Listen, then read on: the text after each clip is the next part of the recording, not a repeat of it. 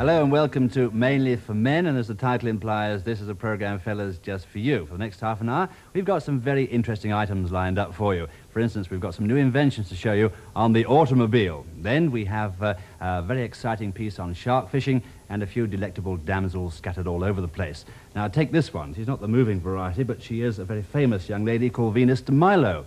A little bit plump for me, although she had a few Romans getting a bit hot under the old toga round about the 4th century. But ideal woman-wise, she's not my cup of tea.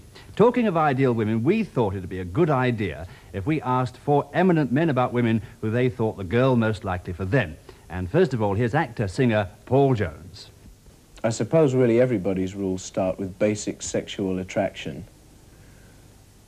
But there are qualifying factors even in that. I don't mean to say that I can't find anybody sexually attractive unless first I find their mind extremely interesting. I mean, that would be far too precious. It's just that I have to sort of feel that somebody would be interesting. You know, one has to talk afterwards and so on. And David Bailey, the ideal woman for you. An ideal woman, well, that's sort of difficult because I think every woman's sort of my ideal woman. I mean, they're all lovely. Some are just lovelier than others. I mean, some women physically are marvellous when they're long, tall and skinny, and others with big tits. And I mean, there's different types of women. I mean, it's like an ideal car. I mean, there's no such thing as an ideal car because a Rolls Royce has got qualities that a Ferrari doesn't.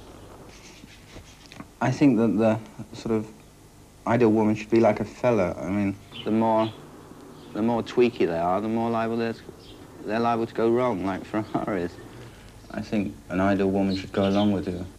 Preferring the looks of home to away, footballer Georgie Best. I think the most beautiful girls in the world are definitely the English. I've been almost, well, everywhere in the world, and I would say they're definitely, the English girls are the best looking. Yeah, I prefer them to have long legs, very long, nice shapely legs. I don't like makeup, so she'd have to wear hardly any at all. As it is now, fashions change so quickly and so often. I'd like her to change with them and not sort of lag behind. I'd like to pick some of her clothes as well. Well, not pick them, but have a bit of a say in what she wears. And I'd like her to do the same with me. All in all, she's going to have to lead a pretty hectic life. So as far as I'm concerned, she's going to have to be really something. Something on the subject now from model agent Gavin Robinson. When you're out, everybody turns around and looks at her and you're very proud. And yet when you're at home, she's just like dear old mum. She doesn't cook like mum, of course, because men are the best cooks. You think of the famous models of today and the famous beauties without their makeup and their hairpieces. But I don't suppose there would be an ideal woman. They'd all be plain and simple and attractive like most of us men, I suppose.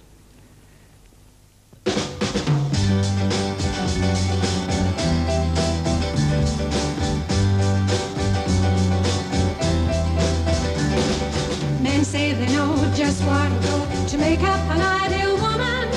Talk about hair, the clothes that you wear, as part of the ideal woman. I want to find a man who'll take me as I am. Dressed by Dior, diamonds galore, show off the ideal woman. Shiny black car, acting like a star, might make the ideal woman. I gotta find a man who'll take me as I am.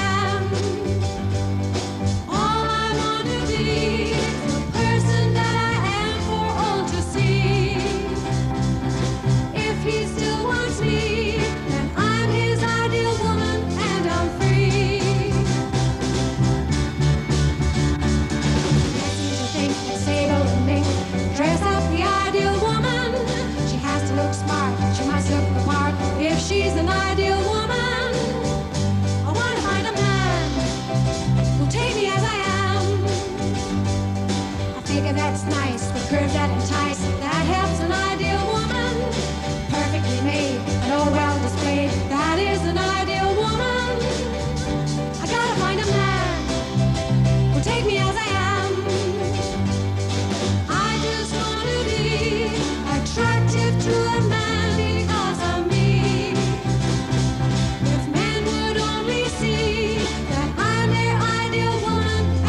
Free.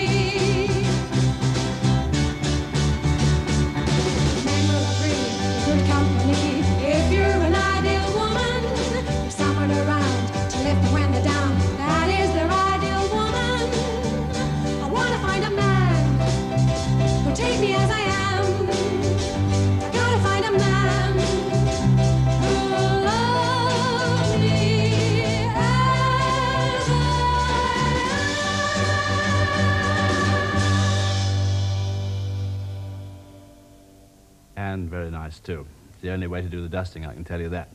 Now then, these days we're finding ourselves with much more leisure time on our hands. What to do with it all? Well, there are lots and lots of things we can do. One thing is the increasingly popular sport of shark fishing. We sent our Mainly for Men team down to the south coast of England to find out all about it. The fishing village of Looe in Cornwall, and every day during the season a couple of dozen boats put out from here to go shark fishing. This is the headquarters of the Shark Angling Club of Great Britain. It was founded 15 years ago, and since then there have been 56,000 sharks landed at Looe. The 498-pound one you see there is a British record.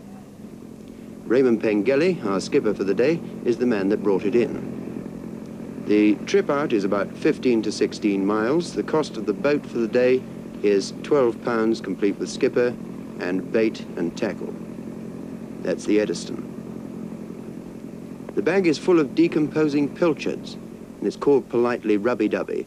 You'll see the use in a moment. And this is the bait, pilchards again, in salt.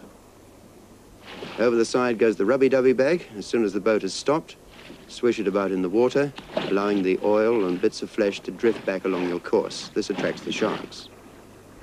Bait the hook up with 2 pilchards, usually. Then over the side with it, and pay out the line until the cork float is drifting about 60 feet away from the boat. Then the tourist piece, in goes a halfpenny from the skipper, so say to buy a shark. Then comes the long wait. At least we hope it's not too long. Ours wasn't. It's a very pleasant way to spend the afternoon. The sun shining, the boat bobbing, and then the sound of the line coming out from the reel.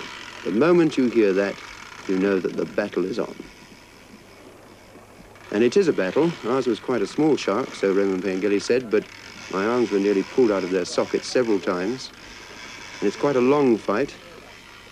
You see he's wearing a glove. This is to protect him from the rough skin of the shark and also from the teeth, which would take his hand off.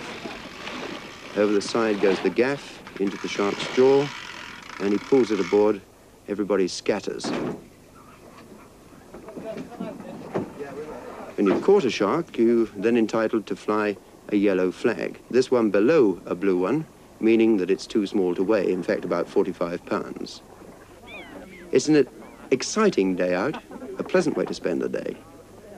And if you're feeling down in the mouth, why not try it? Certainly a sport you can get your teeth into.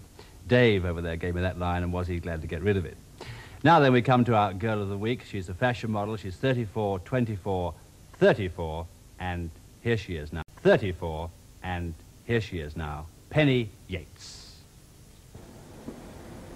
Can we have a reading, please, Jenny?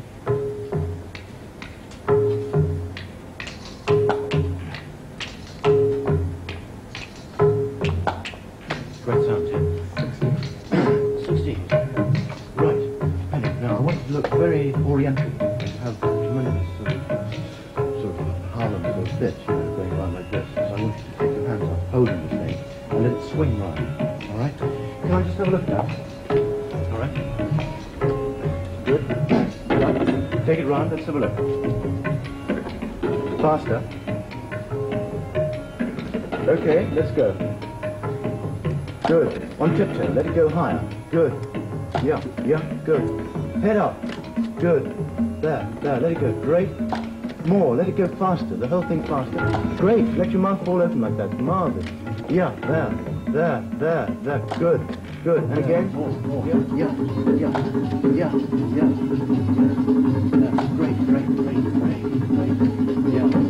Raise yourself up. Good. Yeah. Keep it down on your knees. Yeah, knees wide. Think behind you. There. Great. Take your arms in.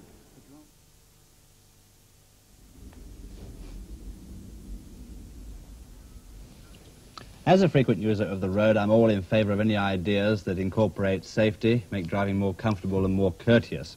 We've had a few such ideas sent in Mainly for Men, and I'd like to bring them to your notice right now. The first one deals with that inconsiderate driver who comes up behind you at night with his headlights at full beam, blinding you. from your rear view mirror. Now, we can counteract this at the moment with a mirror which we can operate by hand to change the angle of it so we don't get dazzled. But now here's one that works automatically and allows us to keep both hands on the steering wheel. Very good safety factor. And it operates this way. We have a small photoelectric cell situated in the top left-hand corner of the mirror. This activates a little box of tricks which is fixed underneath the bonnet. This in turn allows the manifold vacuum to take the air out of bellows which are situated behind the mirror. As it takes the air out of the bellows, the mirror is then tilted backwards, and consequently the glare is taken away from your eyes. Now, when the car has passed you, the light intensity decreases, the bellows fill up with air again, and the mirror returns to its normal position. Now for courteous driving. How many of us have been behind a lorry, a big lorry? We can't pass him until the kind driver in the lorry gives us a signal and tells us that all is clear. We get past, and how do we thank him? Do we flash our lights? Do we turn around and do we wave? If we do, we might stand the risk of running into something. By the time we've decided we are miles ahead and it's not worth worrying about anyway. But we'd like to thank him, and we have a device here which does just that. It's an illuminated sign in the back of the car operated by a switch underneath the dashboard. We pull out the switch after we pass the lorry, after his signal, and the light flashes on and off and says many thanks.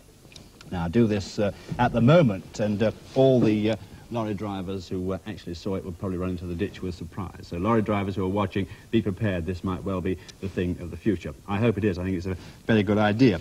Actually, the mind boggles at the number of messages one could put in the back of the window. I think this is the best one, though. If you have any ideas which would lead to greater safety, more comfortable or more courteous driving, we'd like to hear of them, so do drop us a line to this programme, mainly for men, BBC Bristol 8. And for your ideas, which we'll pass on to designers in advance, many thanks. Well, that's it. I'm afraid there's no time for any more. But I hope you found something in this programme to interest you. And don't forget, fellas, if there's anything you want to see, well, do drop us a line with your suggestions, and if they're not too impossible, we'll do our very best to bring them to the screen for you.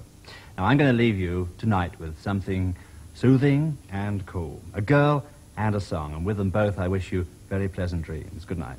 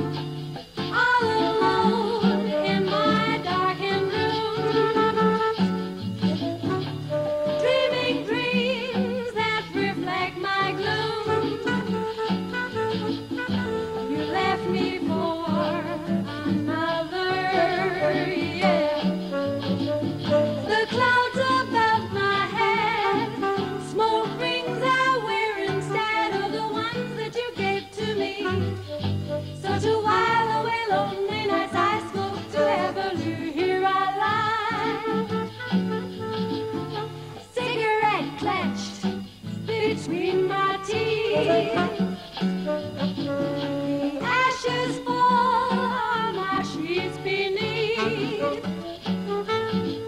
but I don't care about them.